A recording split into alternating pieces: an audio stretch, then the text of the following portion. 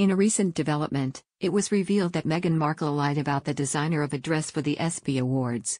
This revelation has left many astonished, though given the context, some believe it aligns with Markle's history.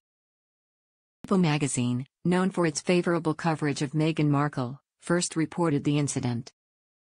They stated that Markle's white dress, notably long to conceal her toes, was designed by Oscar de la Renta. However, this information was soon contested by Style, the actual designer of the dress. Harry and Meghan have often conducted exclusive interviews with People magazine, showing their respect for the organization unlike the majority of UK-based media companies. Style took to social media to clarify the matter. They confirmed that the dress Meghan Markle wore was from the spring 2024 collection, not from Oscar de la Renta as initially reported. This discrepancy sparked a wave of disbelief and criticism. The dress from Style retails for around £415, which is approximately £500, considerably less than what an Oscar de la Renta dress would typically cost, often running into the thousands of dollars. The reaction to this revelation has been one of shock and disappointment. Many question why Meghan Markle would misrepresent such a detail. The perceived attempt to elevate the dress's status by attributing it to a high-end designer seems unnecessary and has raised questions about Markle's authenticity. The broader context of this incident adds another layer of intrigue. People magazine's covering of Meghan Markle has often been seen as overly sympathetic. The close association between Markle and the publication leads some to speculate that the initial false report wasn't a mere error but a deliberate attempt to shape public perception. Style's response was clear and unequivocal. Their public statement corrected the misinformation and reaffirmed that the dress was indeed theirs. This transparency from Style stands in stark contrast to the confusion generated by the original report from People magazine.